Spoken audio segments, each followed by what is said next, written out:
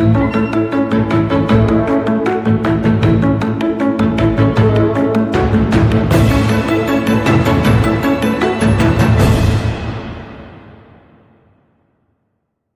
of lectures AD3301 Data Exploration and Visualization. So today we are going to see about 4th unit bivariate analysis. So the first topic is relationship between two variables. So you know already what is bivariate analysis. It means analyzing two variables and the relationship between the two variables to make some predictions. That is called bivariate analysis. Okay, so in that bivariate analysis, so we are going to analysis of relationship between the two variables. For example, student oda score irukku appadina ஒரு மேத்தமேட்டிக்ஸில் எப்படி வந்து marks score பண்ணுறாரு, ஒரு theory பேப்பரில் எப்படி score பண்ணுறாரு, அப்போ வந்து இவரோட நேச்சர் என்ன அப்படிங்கிற மாதிரி நம்ம வந்து அனலைஸ் பண்ணி ஒரு டெசிஷன் எடுக்கிறதுக்காக தான் பைவேரியேட் அனாலிசிஸ். அண்ட் லாஸ்ட் வீடியோவில் நான் சொன்ன மாதிரி இப்போ ஒரு கிரிக்கெட் பிளேயர் இருக்காருன்னா அவரோட ப்ரீவியஸ் ஸ்கோர்ஸ் எப்படி இருக்கும், ஸோ நெக்ஸ்ட்டு ஸ்கோர் எப்படி இருக்கும் அந்த மாதிரி. And based on the opponent team, so ஆப்பனண்ட்டாக எந்த டீம் ப்ளே பண்ணுறாங்க, ஒரு ஆப்பனண்ட் பிளேயர் யார், இந்த மாதிரி டூ வேரியபிளை அனலைஸ் பண்ணி ஒரு ரிப்போர்ட் ஜென்ரேட் பண்ணுறோம் அப்படின்னா that is பைவேரியேட் analysis. So here if one variable changes, அதாவது ஒரு வேரியபிள் ஏதாவது ஒரு வேல்யூஸ் சேஞ்ச் ஆகுதுன்னா அது வந்து இன்னொரு வேரியபிளோட வேல்யூவில் அஃபெக்ட் பண்ணும். It's cause and effect method. Okay, so dependency there is ரெண்டு வேரியபிள் இருக்கும்போது ரெண்டுத்துக்கும் டிபெண்டன்சி இருக்குன்னா இதோட வேல்யூஸ் வந்து ரிப்போர்ட்ஸ் வந்து வேரி ஆகும். ஃபார் எக்ஸாம்பிள் இப்போ விராட் கோலி வந்து எகெயின்ஸ்ட் ஸ்ரீலங்கா எவ்வளோ ஸ்கோர் பண்ணுறாரு, அகெயின்ஸ்ட் ஆஸ்திரேலியா எப்படி ஸ்கோர் பண்ணுறாரு. So the score of Virat Kohli it's vary based on the opponent team member and opponent team. Okay, so இந்த மாதிரி டூ வேரியபிளை அனலைஸ் பண்ணி ரிப்போர்ட் ஜென்ரேட் பண்ணுறது. ஸோ இந்த மாதிரி பைவேரியேட் அனாலிசிஸ் நம்ம ஒரு பேட்டர்னை ஜென்ரேட் பண்ணுறதுக்கு, இப்போ டிபெண்டன்சி பிட்வீன் த டேட்டாஸ் அதை டிசைட் பண்ணுறதுக்கு ரொம்ப ஹெல்ப்ஃபுல்லாக இருக்கும். ஓகே, ஸோ என்னென்ன நார்மல் டெக்னிக்ஸ் பைவேரியேட் அனாலிசிஸ்க்கு நம்ம யூஸ் பண்ணுறோம் அப்படின்னு பார்த்தீங்கன்னா these are the techniques: scatter plots, correlation analysis, cross tabulations or contingency tables, regression analysis, இது எல்லாமே இருக்குது. இவ்வளோ மெத்தடாலஜி இருந்தாலும் நம்ம சிலபஸில் என்ன கொடுத்துருக்காங்களோ அதை மட்டும்தான் டீட்டெயிலாக பார்க்க போகிறோம். பட் இங்கே வந்து நான் what are the techniques R how to find these techniques அப்படிங்கிறத மட்டும் நான் இந்த இடத்துல டிஸ்கிரைப் பண்ண போகிறேன். Okay, so the first one correlation analysis. So correlation அப்படிங்கிறது அதுக்கு ஃபார்முலா இருக்குது. அந்த மீன் வேல்யூ, ஸ்டாண்டர்ட் டிவியேஷன்ஸ் எல்லாம் சொன்னிங்கன்னா ஸோ அதை வச்சு எப்படி அந்த correlations, வேரியன்ஸ் அது ப்ரீவியஸ் வீடியோஸில் போட்டிருக்கோம், அது எப்படி நம்ம ஃபைண்ட் அவுட் பண்ண போகிறோம் அப்படிங்கிறது அந்த ஃபார்முலா பேஸ் பண்ணியிருக்கு. ஸோ the correlation அப்படிங்கிறது it measures the strength and direction of a linear relationship between two variables. So இந்த ரெண்டு வேரியபிளுக்கு ரிலேஷன்ஷிப் இருக்கா இல்லையா, இட் மீன்ஸ் இட் ப்ரெசன்ட் அது லீனியர் ரிலேஷன்ஷிப்பா அப்படிங்கிறத ஐடென்டிஃபை பண்ணுறது. Okay, so next cross டாபுலேஷன்ஸ் R contingency tables. So இதில் என்ன பண்ண போகிறோம் அப்படின்னா it's mostly deals with categorical variables. So categorised டேட்டாவில் தான் நம்ம இந்த டெக்னிக் யூஸ் பண்ண போகிறோம். ஸோ ஒரு வேரியபிளோட சேஞ்சஸ் இன்னொரு வேரியபிளில் எப்படி வந்து சேஞ்சஸ் ஆகுது அப்படிங்கிறத ஒரு டேபுலேஷன் ஃபார்மேட்டில் நம்ம ரெப்ரசென்ட் பண்ணுறது தான் cross டாபுலேஷன்ஸ் R contingency tables. Next regression analysis. So regression analysis use பண்ணி நம்ம வந்து அந்த ரிலேஷன்ஷிப் பிட்வீன் டூ வேரியபிள்ஸ் அதை வந்து குவான்டிஃபை பண்ணிக்கலாம். இட் மீன்ஸ் குவான்டிஃபைனா நம்பர்ஸ் வச்சு நம்ம அதை வந்து சமரைஸ் பண்ணிக்கலாம். இது யூஸ்வலாக ஒரு வேரியபிளில் சேஞ்சஸ் வரும்போது இன்னொரு வேரியபிள் எப்படி அஃபெக்ட் ஆகும் அப்படிங்கிறத ப்ரெடிக்ட் பண்ணுறதுக்கு நமக்கு ஹெல்ப்ஃபுல்லாக இருக்கும்.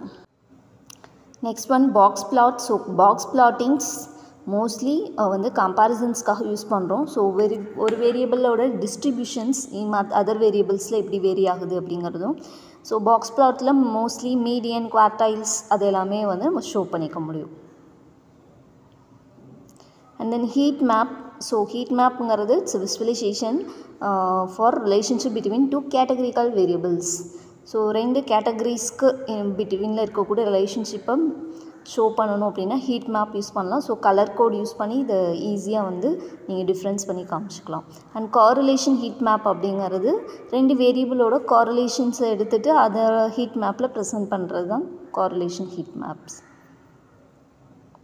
and joint probability distribution. So discrete variables இவ்வளோ நம்ம categorical values பார்த்தோம். ஸோ discrete variablesஸாக இருந்தாலும் அதோட occurrence of probability of occurrence எப்படி வரதுக்கு சான்சஸ் இருக்குது அப்படிங்கிறத டேப்லர் ஆர் கிராஃபிக்கல் ஃபார்மேட்டில் ப்ரெசென்ட் பண்ணுறது joint probability distributions. And contour plots already இது நம்ம ப்ரீவியஸ் யூனிட்டில் பார்த்துருக்கோம். ஸோ கான்டர் பிளாட்ஸ் எதுக்கு யூஸ் பண்ணுறோன்னா விஸ்வலைசிங் 3 dimensional relationship, 2 continuous variables R அதோட டிபெண்டன்சிஸை 3 dimension நம்ம டிஸ்பிளே பண்ணுறதுக்காக யூஸ் பண்ணுறோம். ஸோ இங்கே என்ன பண்ணியிருக்கோம் அப்படின்னா பாருங்கள், சாம்பிள் கோட் ஜென்ரேட் பண்ணியிருக்கோம், அதாவது பேக்கேஜஸ் இம்போர்ட் பண்ணியிருக்கோம். நெக்ஸ்ட்டு டேட்டா ஒரு ஸ்டூடெண்ட்டோட மார்க் ஷீட்டை வந்துட்டு லோட் பண்ணியிருக்கோம். நெக்ஸ்ட்டு டேட்டாவை எக்ஸ்ப்ளோர் பண்ணியிருக்கோம். தென் பைவேரியேட் அனாலிசிஸ் ஸ்கேட்டர் சார்ட் போட்டிருக்கோம், மார்க்ஸு ஃபிசிக்ஸ் மார்க்ஸும் மேக்ஸ் மார்க்ஸும் ஷோ பண்ணுற மாதிரி.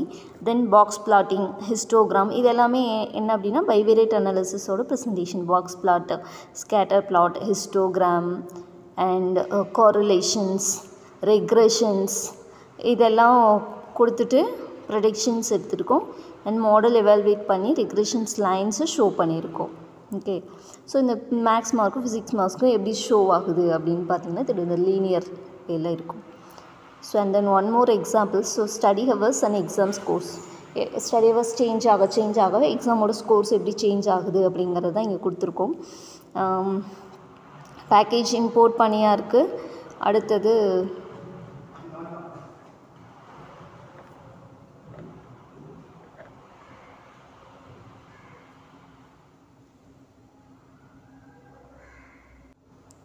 நெக்ஸ்ட்டு ஸ்டூடெண்ட்ஸோட மார்க்ஸ் டேட்டா செட் வந்து ஜென்ரேட் ஆகிற மாதிரி ரேண்டம் டேட்டா கொடுத்துருக்கோம். நெக்ஸ்ட்டு டேட்டா ஃப்ரேமில் இன்புட்ஸு கொடுத்துருக்கோம்.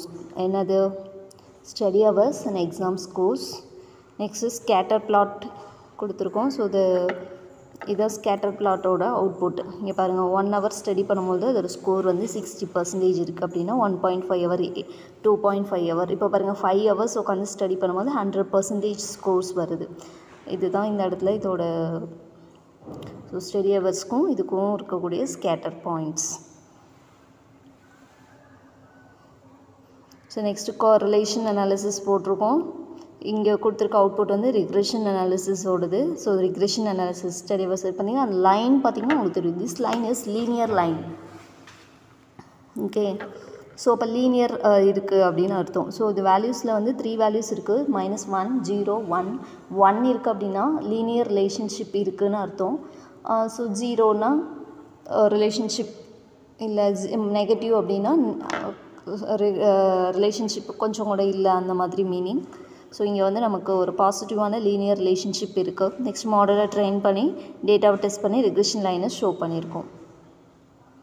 ஸோ இந்த வீடியோவில் பைவேரியேட் அனாலிசிஸ்னால் என்ன, what are the methodologies R techniques used for பைவேரியேட் analysis அப்படிங்கிறத பார்த்துருக்கோம். உங்கள் சிலபஸில் என்னென்ன இது கொடுத்துருக்காங்களோ, it means percentage table and வந்து கான்டிஜஸ் டேபிள் இந்த மாதிரி கொடுத்துருக்காங்க. அந்த ஸ்பெசிஃபிக்கான டாபிக்ஸை மட்டும் டீட்டெயிலாக நெக்ஸ்ட் வீடியோஸில் பார்க்கலாம். Thank you. Join us with virtual classroom lectures for easy learning.